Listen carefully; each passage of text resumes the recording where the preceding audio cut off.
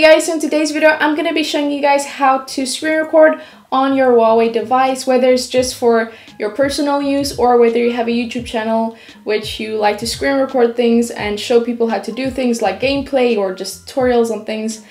I'm going to be showing you guys how to use screen recording, so you don't need another app to do screen recording, you can just do it from your Huawei. So yeah, without further ado, let's get into the video. So you need to drag down to your control center, click on the pencil icon, and then you have all these extra things that you can add.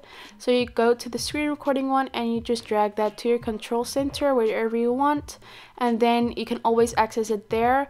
So then you just click back, and the way you activate the screen recording is just click on it and it will bring up a menu from the bottom.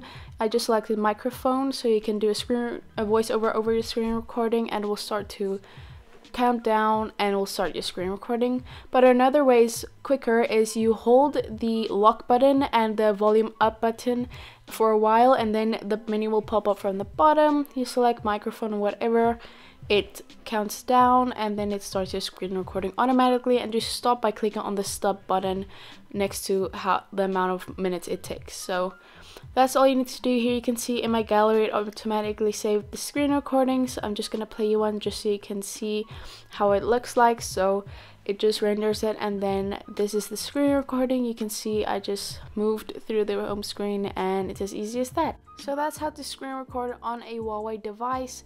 Let me know if this video was helpful to you, and if it was, give this video a big thumbs up, it really does help.